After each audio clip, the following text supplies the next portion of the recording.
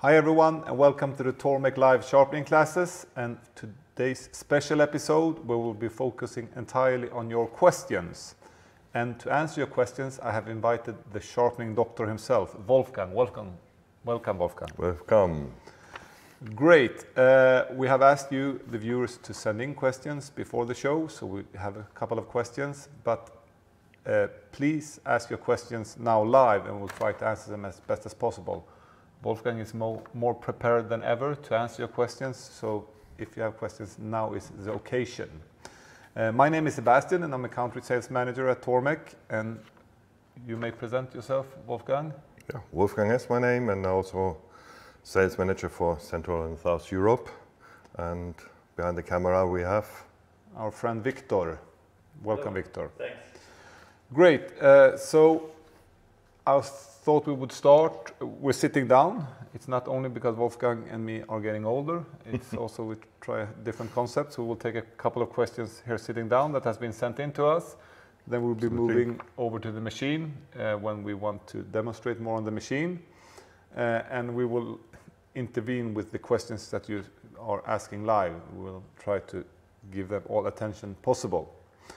Great, but we can start with perhaps a question that has been sent in, and we often get these questions. We got it this time as well, but the question was, when you talk about Tormek being Swedish and that your products are made in Sweden, is that true, and how Swedish is really Tormek? I would say very well Swedish, and we're sitting here in the headquarters and even manufacturing. It's everything in Lindesberg in one, you say, block here, and behind these walls is our canteen and lounge, and there is our production and warehouse here, and so it's everything here. So everything is made with broad and tradition by hand also here. And we have just checked in a machine how much is Swedish, and that machine is actually 71% is Swedish. That means all the parts which we get from our suppliers, which are leading in that branch. So that means they are top of the notch, which we use their knowledge because we can't do it. So they deliver to us, and this is in the same street or just in the next block in the village or a few kilometers around in South Sweden. So the 71% and 21% roughly is from Europe, which we can't source here in Sweden, and or there's no manufacturing at all. And around 8% is from Asia. That means like the Japanese stone is from Japan, or SVP is from Thailand. So and the jigs are 100% made here in Sweden. So I think we can say that it's a Swedish machine. We design, we develop, product development, everything R&D, you can say, is everything here in the house. We like to be transparent, and since we got the questions many times, we have tried to break down the different parts and came to this. Maybe we can make a special in the production hall, yes, maybe as we'll an idea what we can perhaps. Do. That is not a bad idea. We had, so every single machine, no matter where in the world you buy it, will have gone through and been manufactured here behind us. Go out of the same gate, every single machine, every single product. Great. It's one gate.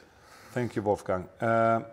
Now, a shorter question, but perhaps also not needs a longer answer, perhaps. But this is a question we often get as well. How do I know at what angle to sharpen my knife? Well, there, one thing, every knife manufacturer has maybe a certain angle, and this is normally on the packaging. If not, you can just through the edge method, the Tormek marker, the edge as we showed in many of our knife sharpening lessons and sharpening classes. Yeah, through the edge marker method or the angle master, but you replied exactly or replicate exactly the same angle. Or you say, okay, I want to use this another approach, that angle for that purpose. That means for heavy duty you can maybe a 30, 35 plus, or for more delicate or such like a universal knife for vegetables, 25 degrees, and a fillet knife, maybe 20 or a little bit less. And the other approach is, depends on what steel you have. You have a thin blade, hard steel, you can go maybe a little bit thinner. It's much sharper, but the risk is that maybe break is higher. So it's always a combination between steel and for what you use the knife. So it's not an easy question. These are the more or less the thumb rules. Or if you want to be precise, you want a sharp knife with a long standing time. That means each steel is different and has a certain angle. So it could be a good idea to try to reproduce the same angle as the manufacturer has on its knife. Exactly. The most have the right angle, some they have some angle on it, but we have a list on our webpage. I think maybe we will have also a link then underneath our description to a list where we have roughly, it's a living list, but roughly a lot of manufacturers with the recommendations of the angles. So great. We'll ask marketing to put it in the commentary here below so you can find the recommended angles for different brands out there.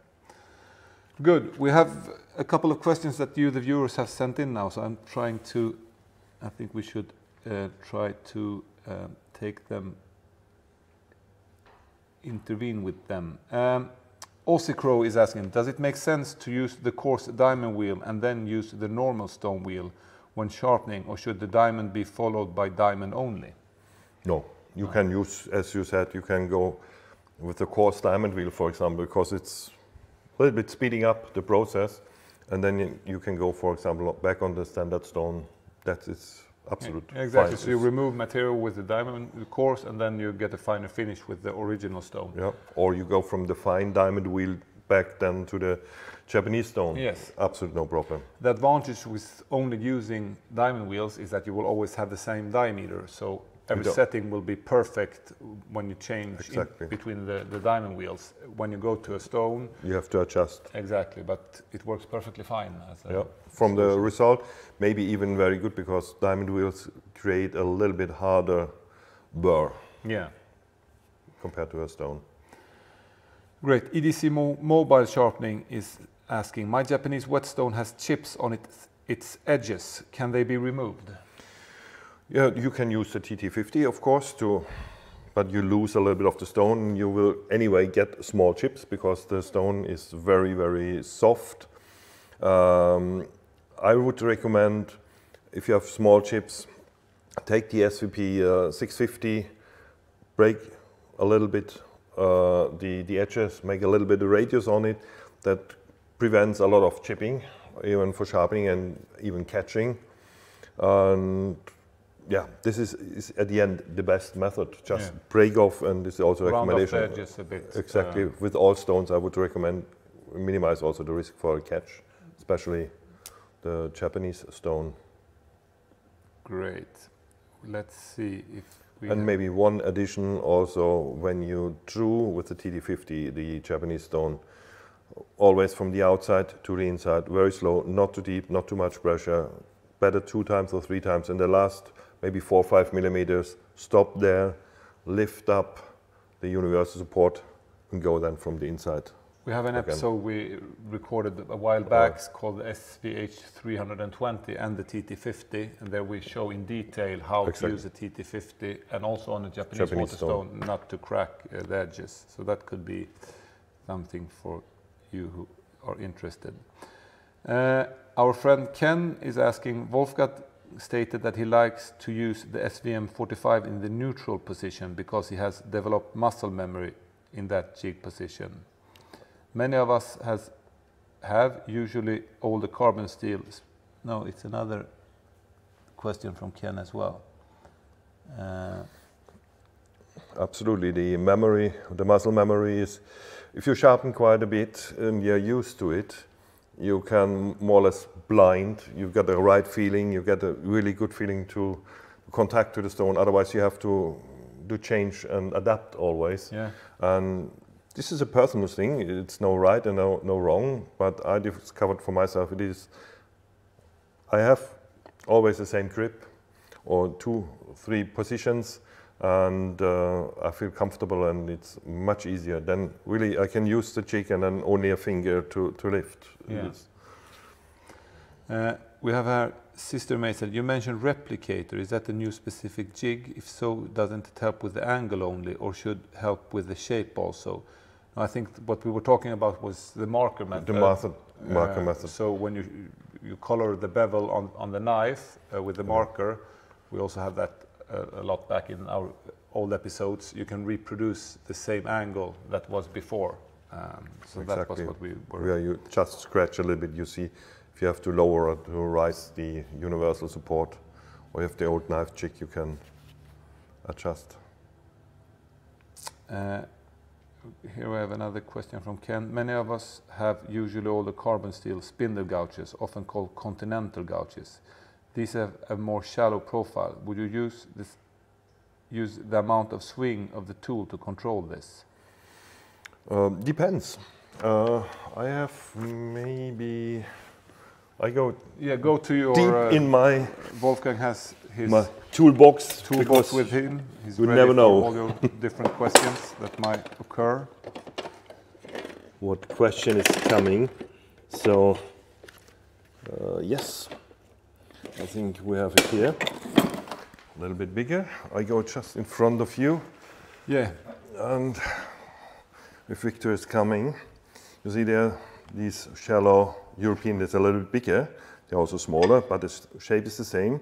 And when you look here from the top, this is much more a fingernail, and this is more used as a roughing gouge. And this is more as a profile gouge.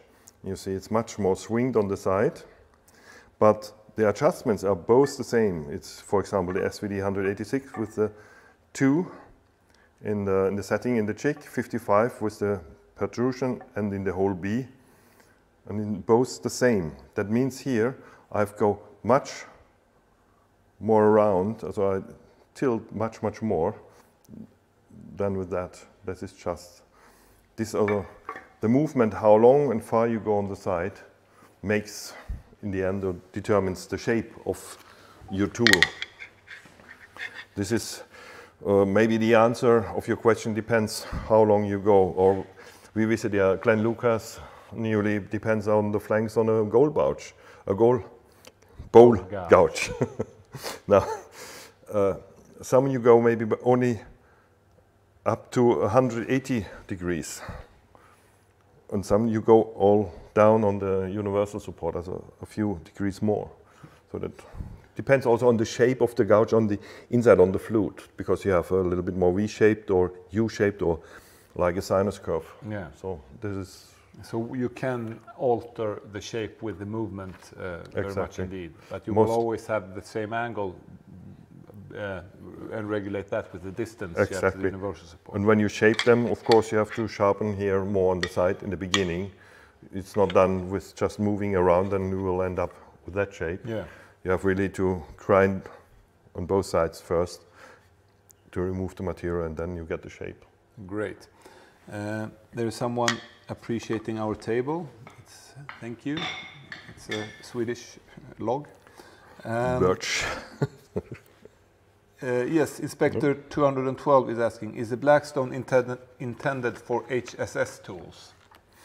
Yes, we've done it before, far before my time I started, because the standard or the original stone, you can do it also. Takes a little bit longer, and you will get more, if you have a lot of bowl gouges, for example, around the tools, you get a groove you have to drew quite often. So the Blackstone was the next development, which is a little bit more aggressive, a little bit harder, so the deformation is not as strong as with the SG stone.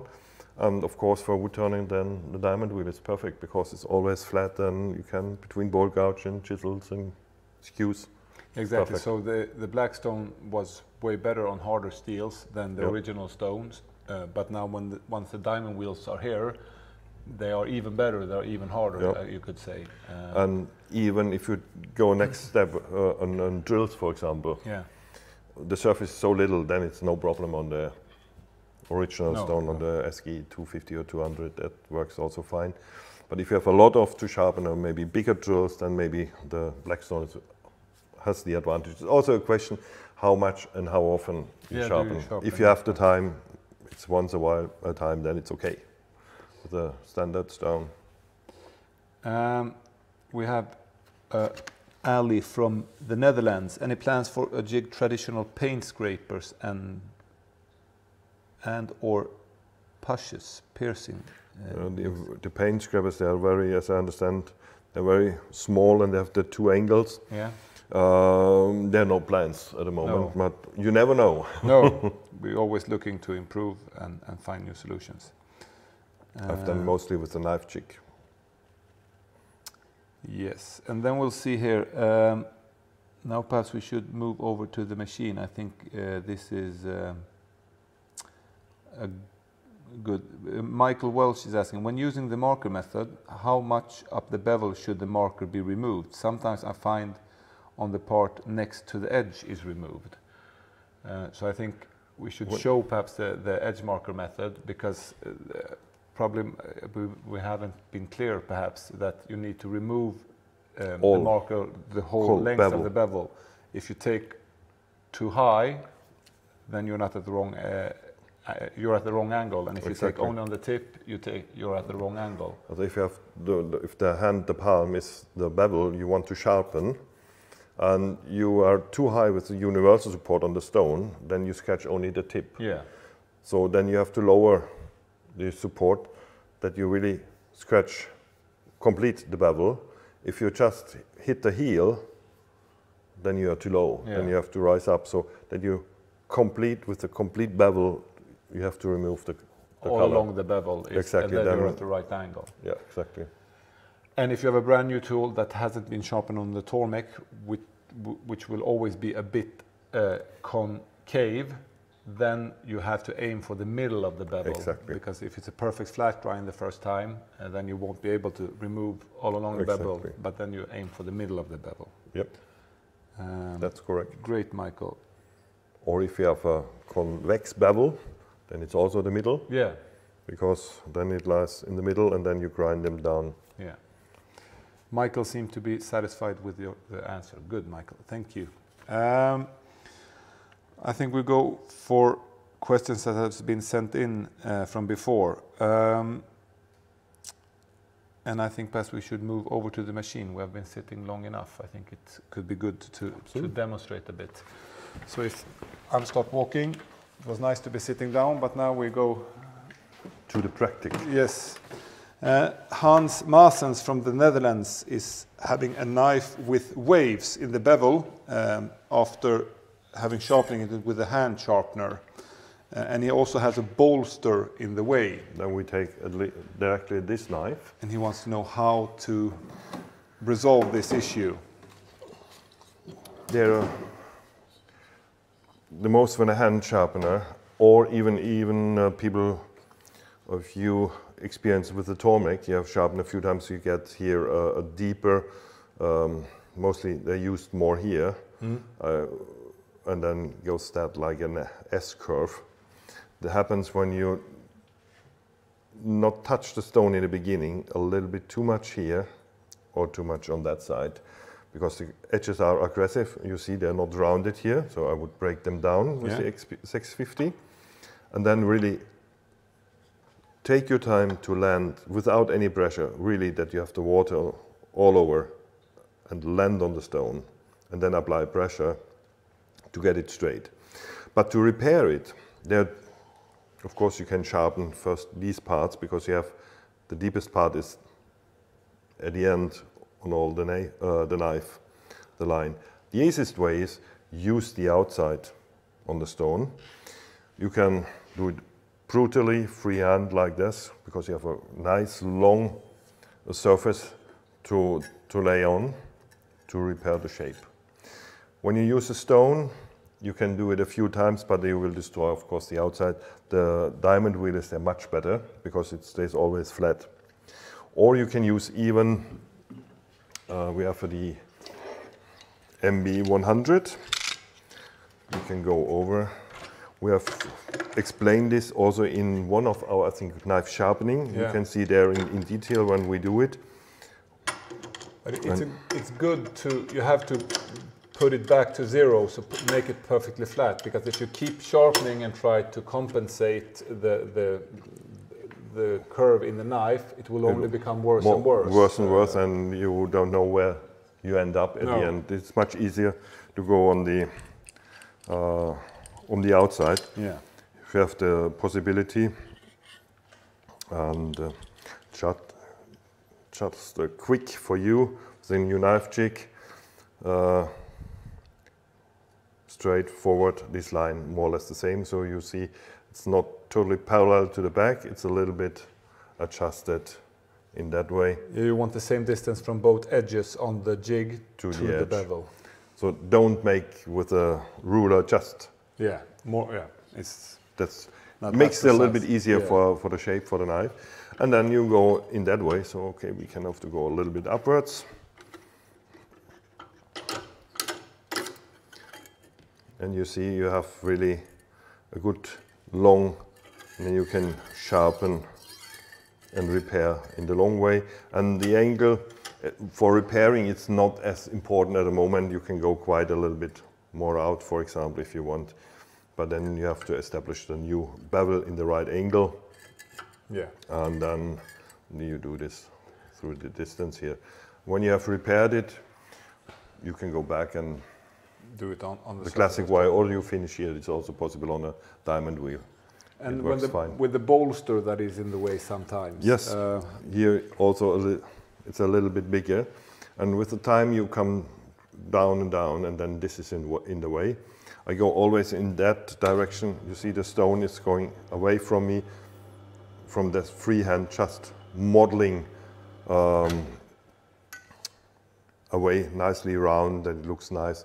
And then you can even polish it on the leather wheel. So just make it shorter, because when you cut chives, you want to really cut through and not having the stop, because this is in the way. Great. Dawson is asking, he's mentioning all our different types of wheels. Which is the best steel grinding wheel? That is difficult. They all work perfectly well for steel grinding. If you mean grinding by removing steel, then I would say that DC 360 is the most efficient and takes for harder steel and HSS steel. That is great. Exactly. The SG is just a polishing wheel, so just for a mirror finish. But all steels works pretty much on all even here stones. So exactly. This is the only thing he will get also a little bit smaller, faster, removes even the sharpening stone with harder steels. And even steel depends on how the steel is hardened. Yeah. For kitchen knives are mostly about 67 up to maybe in 59, sorry, not 60, 56 or up to 59, the most kitchen knives. Yeah. Rarely above. Outdoor knives can be about maybe 58, 59 or over 60. You can sharpen them all, even on the original stone. If you get the feeling it takes a little bit too much time, switch over to the black stone or to a diamond wheel. Because diamond is hard. It's as bit as you say, if you only have harder steels, then of course the diamond wheel can be interesting. Absolutely. But if you have one knife that is really hard steel, then you don't need to invest in a diamond wheel. 3-4 minutes more, maybe, depends also on the damage and how big the knife is, how much material you have to remove.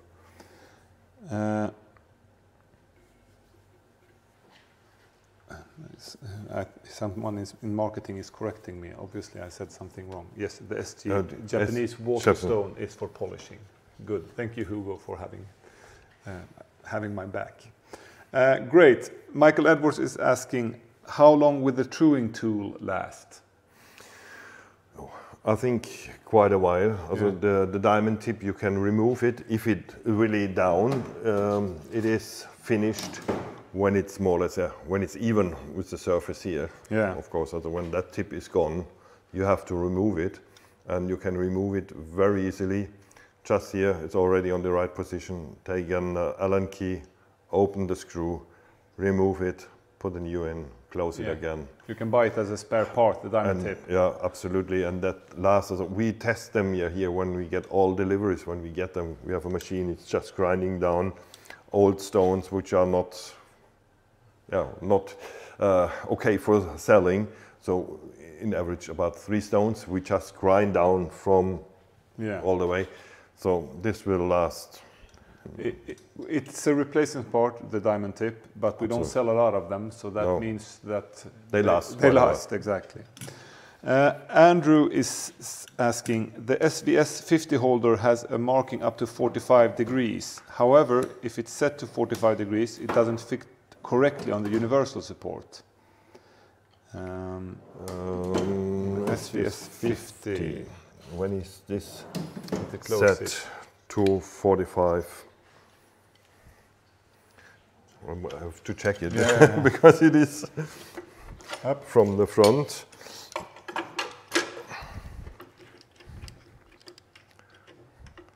Open. It doesn't. Okay, he means because in the maximum edge it is.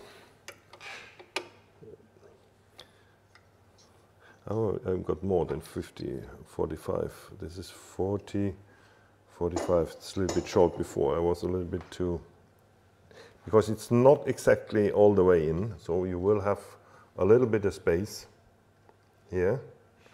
Maybe it depends how you look in. I'm always looking in, flat in here, and then I tilt it as long as exactly the surface is vanishing. I have one line to get the 45 marker degree, and then you end up, it's a little bit tight, but you still, it's not in here, so you have to be really. So it's possible, but important is to look straight into the 45 degrees. So probably you are a bit over the 45 degrees. Exactly. And that's your. Because it's correct. It's very tight here, so you have to really have an eye that you are really close, pressing the tool against it. Great. Milos Mitrovic is asking, when will we be able to buy the symmetrical knife holders in the US? I guess it means the KJ45 and the KJ140, the centering knife jigs. Deliveries went out, should be soon hit yes, the market. I think they have said June, end of June or beginning of July, so I think it should be any time now. But you can send your questions to support@tormek.se and we will get in touch with our US office and they will have an even better answer for you. Exactly. Michael Weiss says, I use the leather honing wheel freehand. Sometimes it seems to make the knife duller. Is there a technique that works best freehand? I would rather have not to set the angle with the jig. That's the jig is of course the most secure. Yeah. The other thing is that's training. There are 2 ways. I think you use another, or Matthias, my colleague, use another way than but there are 2 ways to do it. One way is, as I do it, I go on the side and then I lift up until I get, of course, so the camera sees better. Maybe I do it here. I go from the back so I don't touch the tip. And then why it is not sharp at the end is, there are 2 reasons. You are too flat, you have not reached the bevel, the burr. So there's still the burr there. Therefore it's dull. Or you went too much. Then you round off the edge, of course. So this is the art, a little bit training to not make it too fast, because when you fasten, you may be a little bit too unprecise. What I do also, my hand here on the body, we showed it quite often, good stand behind the machine, flat, tilt it up, and then you see, and of course a good light, then you see the small parts go away, and then really try to, as slow as possible, go over. Then you see here that color, here's the color also here. we try to, we say, go back and then over. Then you see the small particles. And then you see the burr, because the leather, you see the lines coming up. And then you see, I hit it really good. Still the black on the side of the knife is there. I would say it's way more common that you don't hit the bevel than you round off the edges. Yeah, because to round it off, you have really to be off, very much off. I think a good tip could be to color the bevel, use the marker method as we do on sharpening, but also for honing, because then you get an instant response on that you actually are hitting the bevel. So if you color the whole bevel before honing, and then you hone, you will see where you have missed your honing. Exactly, you see really precise where I've hit it here. This one thing. And the other method was you hold it here, quite really on top, and then you go a little bit back, because you have to round it until you get the small particles. Personally, I don't prefer this. I think it's a little bit more difficult. But you see, even here, I hit the bevel. This is a little bit training, of course. Yeah. There's only training way, or you use the jig. There are two ways. Great. We have a 3D Anvil says that the KJ45 is already available in the US. Great. So then, maybe not at every retailer. No, we are not responsible for the US. So we don't have the knowledge that we should have, perhaps. We got a question from Richard Dunmore, who is also in my papers. You sent in the question, right? And you're asking it again. It's great. We were coming to you for your questions, Richard. But we'll take them right away now. I have a new and an old chisel and a plain blade with slightly convex backs, the polished flat side. How do I flatten them using a Tormek? And also he asks, he has a T7, and he asks if the T7 machine is... Absolute measurements, everything the same to the T8. Yeah, but are there any advantages to go for the T8? Or no, the T7 has the exact same possibilities when it comes to flatten the chisels. The advantages are perhaps the zinc housing that won't rust, and but for the water throw, and here everything is casted, so the precision is maybe a little bit better than the T7 because it's mounted. It was laser guided, everything, but still you have to mount things, and then you can, over the years, maybe we haven't heard it, but this is now much more precise. But it won't affect you flattening your chisels on the side. What I do is just go down with the universal support to get a nice position for you, that you can put your hand here, and then you take the chisel and then really flat on it, and then you can really, even you can go a little bit closer if you want. So just don't touch the stone, and then you, just on the outside you can really nice sharpen it flat. And then of course you can use even on the outside the SV P650 with the fine side, make it a little bit finer, and then you have really to polish it very well, because it's a mirror side. It should be a mirror finish at the end, because if you have the scratches in there, it's like when you look to the edge, you get not a perfect edge at the end. So this is white, also called mirror side. Should like a mirror polish, the better the edge is, of course, because it's more or less the future edge. Yes. Because this is only the bevel and the edge. So this is the only and the fastest way. Or of course, again, diamond wheel, it is consistent from the outside. Great, thank you. Luc Graulers is saying, I always forget to water the traditional grindstones. How long does it have to be in the water before using it? Just, you will see when you pour water in, start the machine, it's roughly 1.2 liters. Something like that, yes.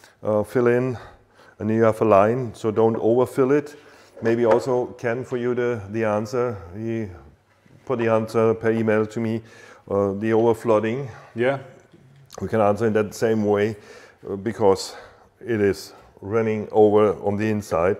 So don't overfill to that line. fill to the line, wait for 10 seconds.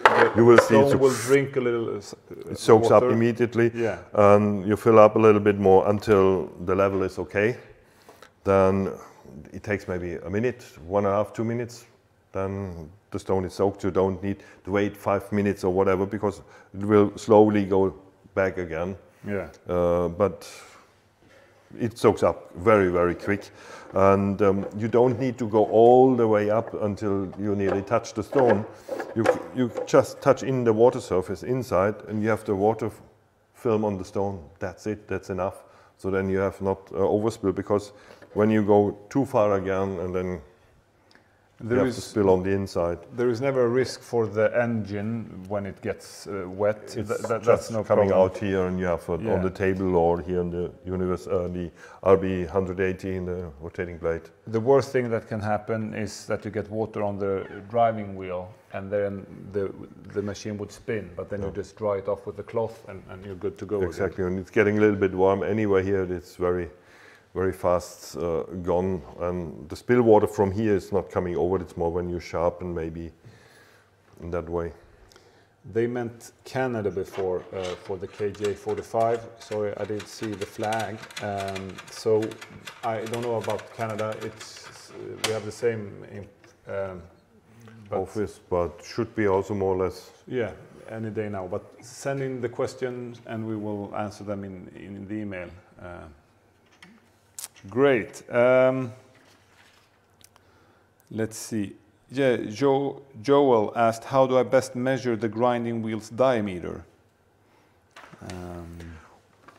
At the end, you have to turn around. Depends how exact you need it, because we know some use the software. Then you have really to measure really exactly over the center, over the centrum. But depends, maybe the stone is not perfect round. After a while of sharpening, then it goes a little bit up and down. So this is a little bit unsecure if you need absolutely perfect measurement. Otherwise, for your knife, for the VM200, for the Angle Master, because you have to adjust here the diameter of the stone, it's absolute enough when you check from above. Inside here you see 245 is here, and 250 it's a little bit even over. When I take here, you see you can take flat here underneath this line even. So this is the 250. If you go closer, then you have to remove a few millimeters more, or then in here just refer over. Great, thank you. Andrew is talking about the tilt feet that were on the T7, which made that you could tilt the machine a bit to avoid the spillage. They are not available on the T8. You could, of course, put something underneath it to make it a bit higher. Yep. We removed it because we didn't find the use to be enough, really. It didn't make that big of a difference, so we chose to remove them. A little spill here on top. It happened also in the old machine, but here you have no risk for water here. This is watertight here, the contact. There's no rust anyway, and then you have to edge it a little bit. Yeah. If you have too much water, I make sometimes a little like this, and then it's flowing in there again. We have Daitu Camera is asking, I use a 100-volt T4 in Japan. The main body gets very hot. How can I use it for a long time? I would say the critical temperatures, I think around 157 or so, which start to, from there it start to get risky for the motor, but then you can't touch it, because if you're already about 60 degrees, your experience is hot. Yeah. Because you nearly can't touch it with 60 degrees. So this is absolute no problem. And even if it runs without pressure, it's even strangely a little bit hotter than when you use it. Yeah. For the T4 we have the certificate for around half an hour. Yeah. Then it is not like a half an hour in use in 1 hour and then a half an hour break. No. Because you don't sharpen with full pressure for continuously for half an hour, because you sharpen, you take away, you check, you maybe change the tool. And also to break already the cycle. This is also a half an hour means really a half an hour in full, where we guarantee. And also this was more important on the older machines with the T3, which when there were plastic on top, and then the plastic could melt or get uneven. Now we have a zinc top on the T4. It's no problem.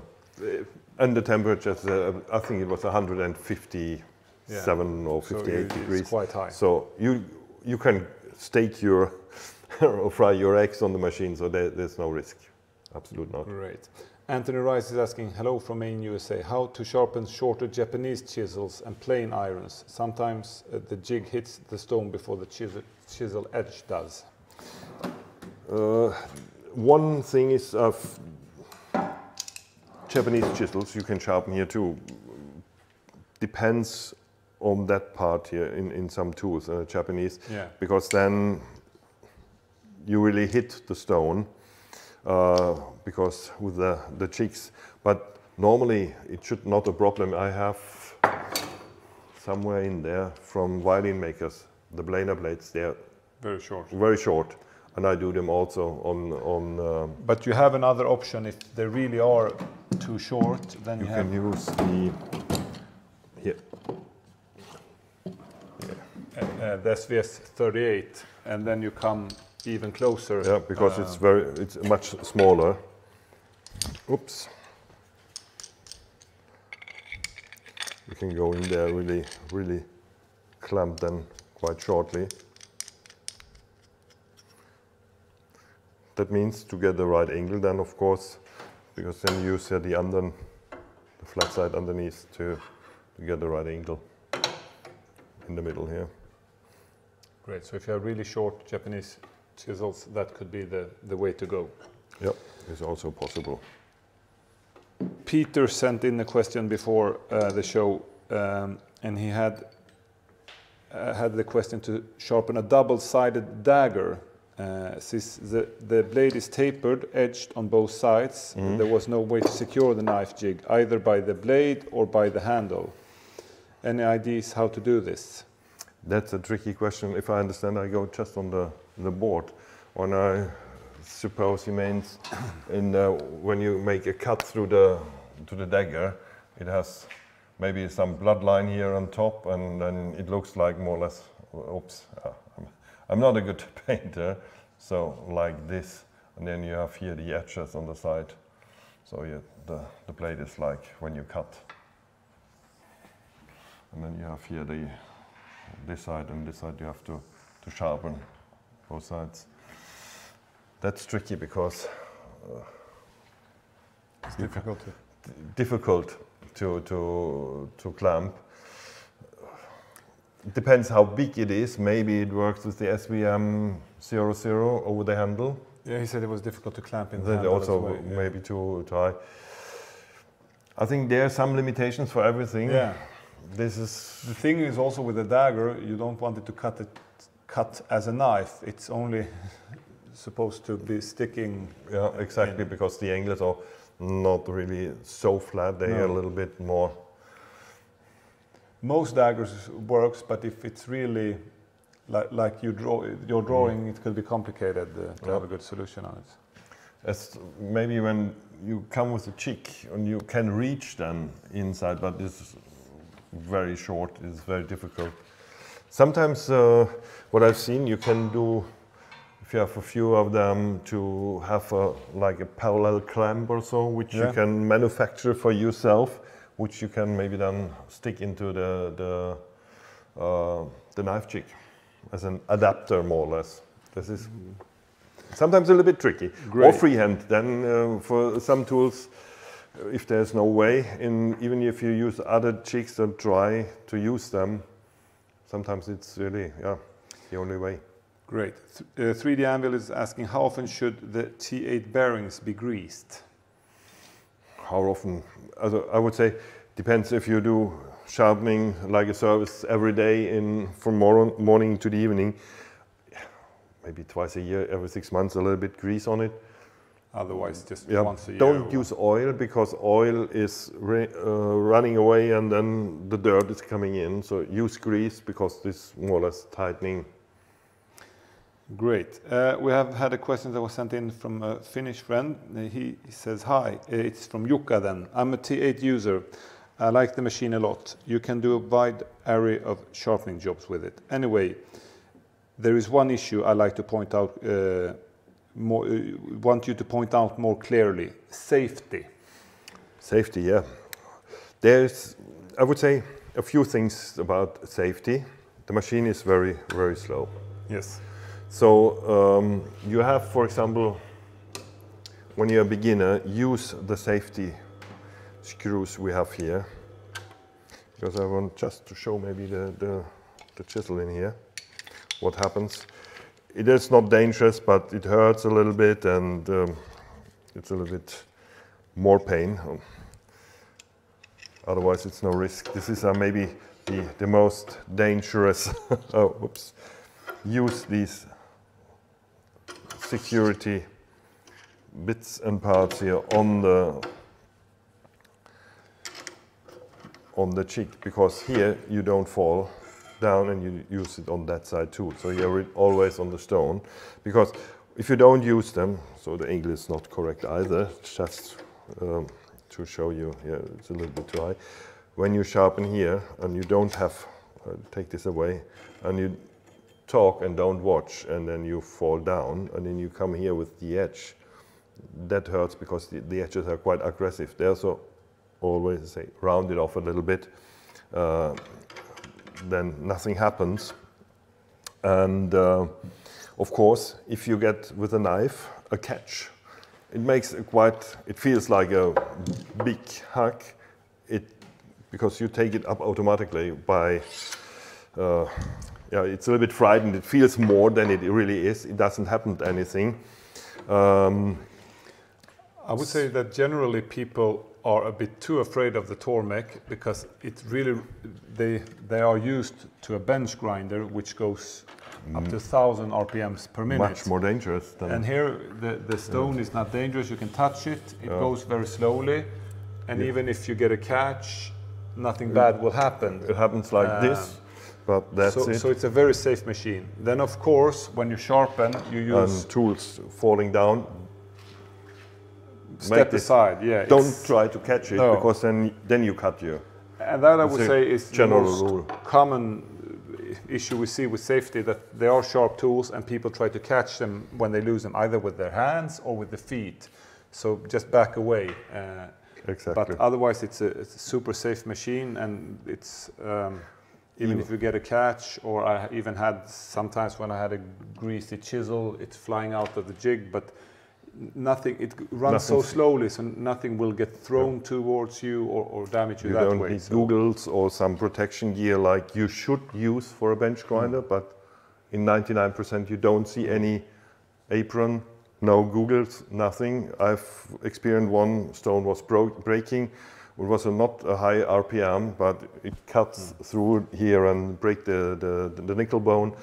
That will never happen with the Tormek, and you will never produce sparks either. So it's a safe machine overall. Exactly. In Italy, for example, it's the only machine which is allowed to have in a wood workshop, because there's no sparks. Otherwise, everything has to be outside.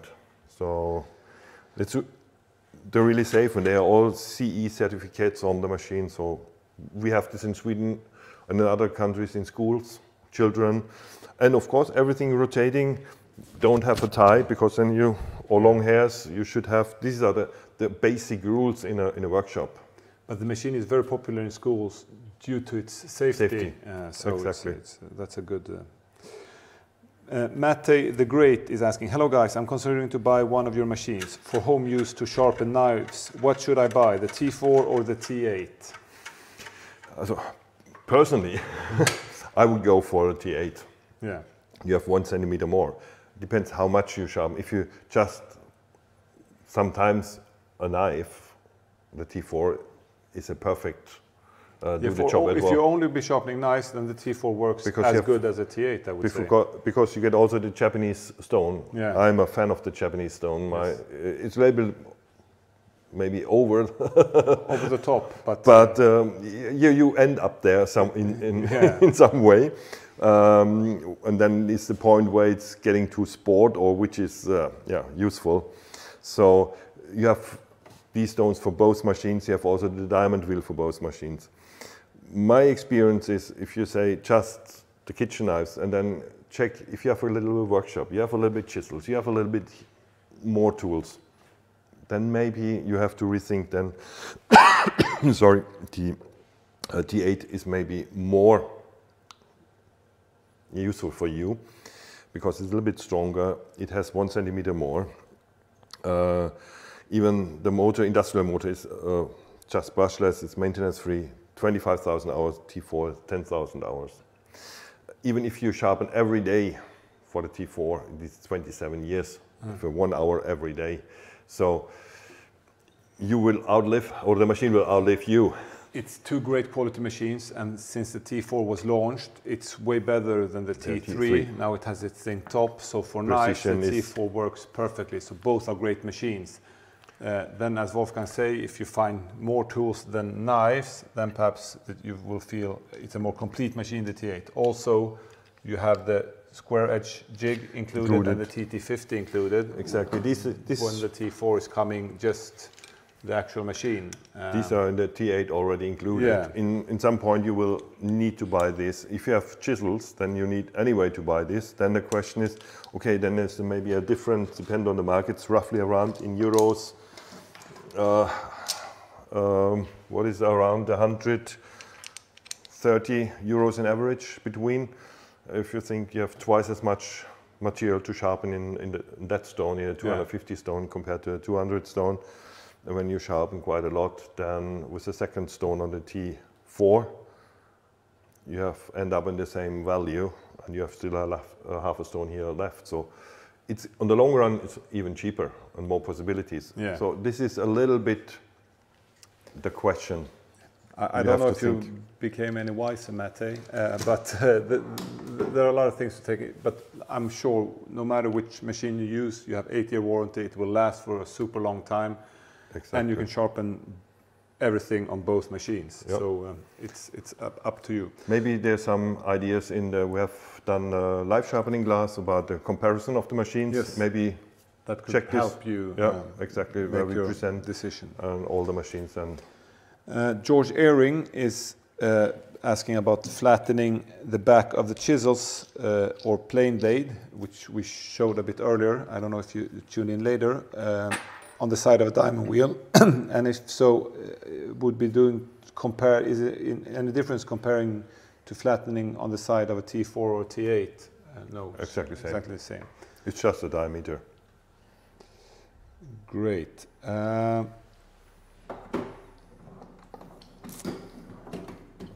Michael is saying the one thing that has been impossible with the T8 is sharpening lawnmower blades. It's too long.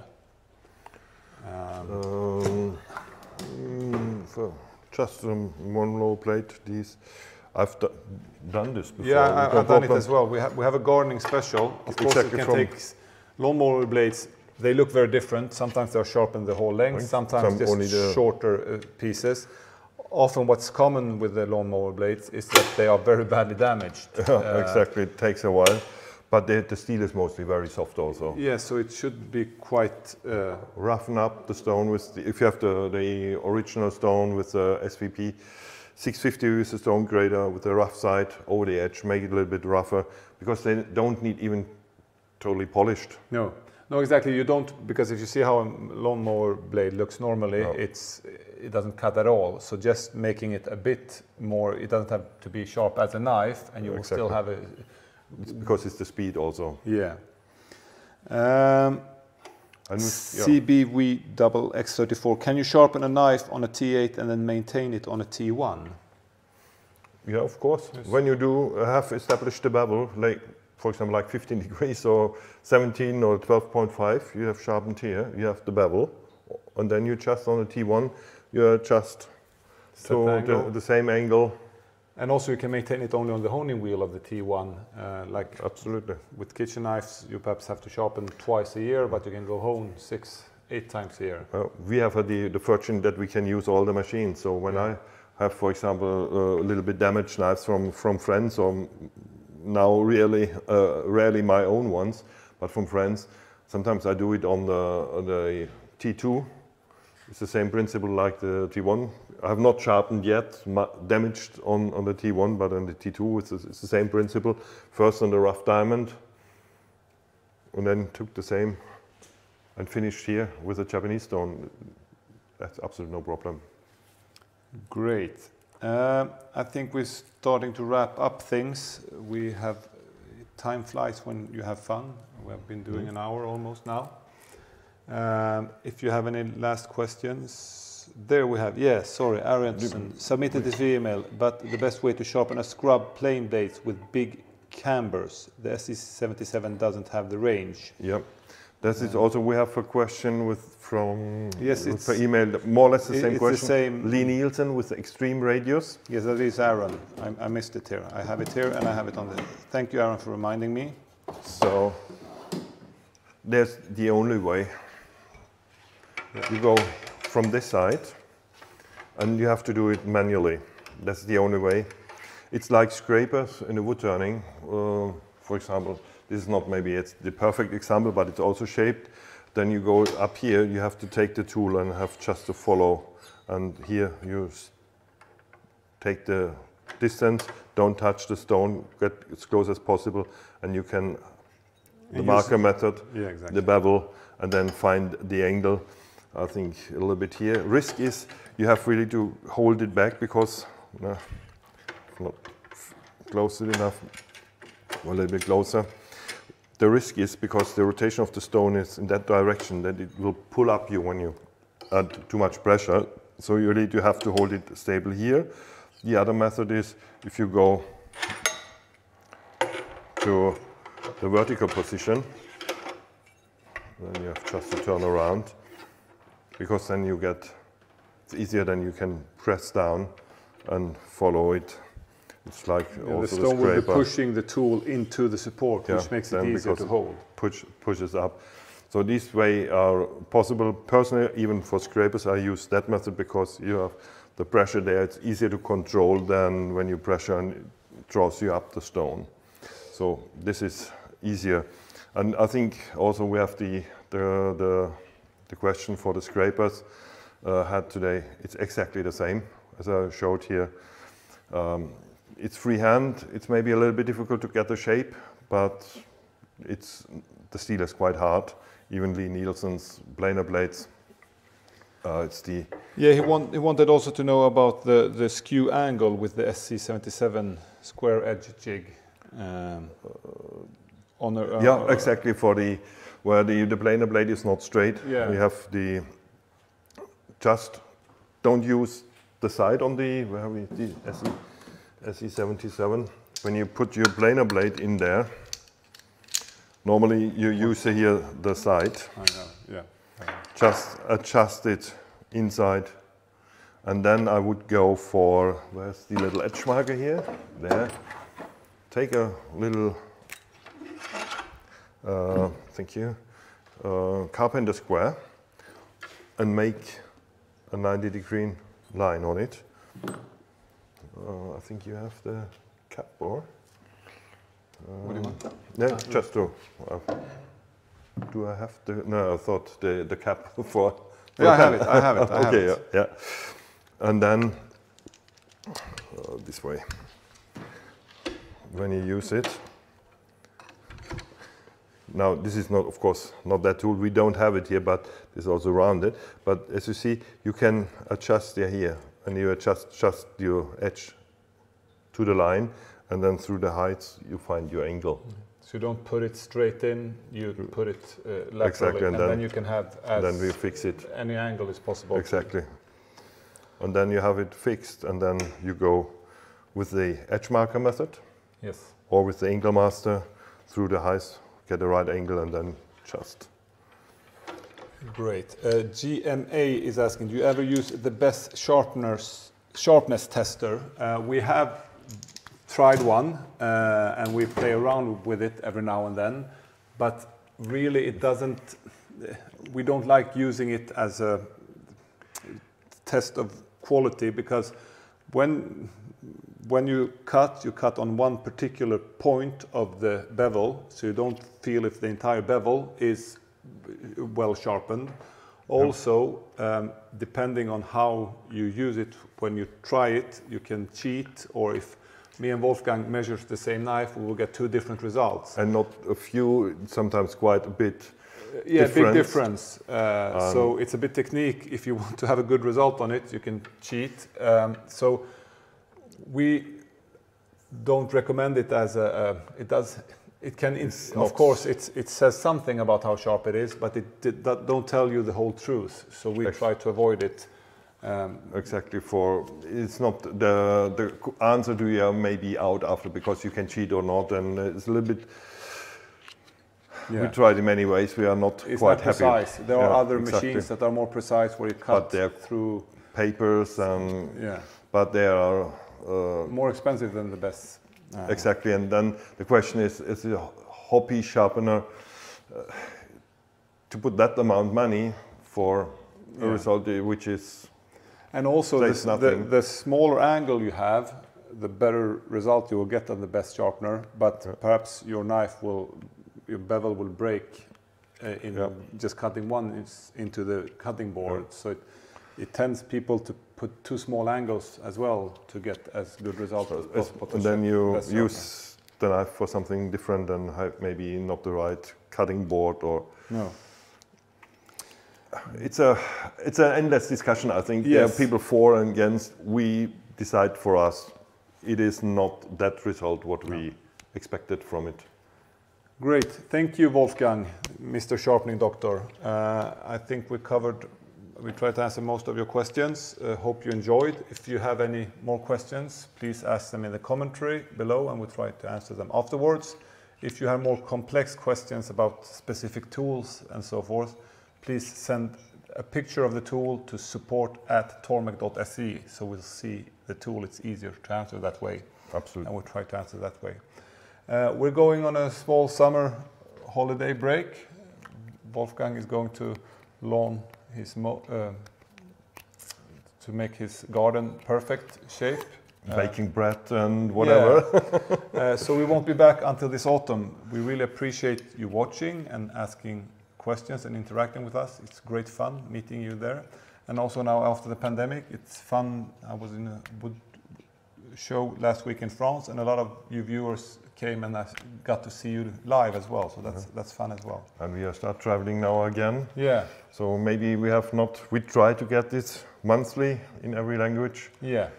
So but we will be back this autumn in August. We have been planning for different episodes. If you have requests of what you would like to see in the future, please email us to support@tormek.se, and we'll try to come closer when we can't get close to you. No, exactly. Thank you, Victor, for bearing with us as well, and especially a big thank to all you, the viewers. Have a really great vacation and a nice summer, and we see you this autumn. Stay safe and sharp.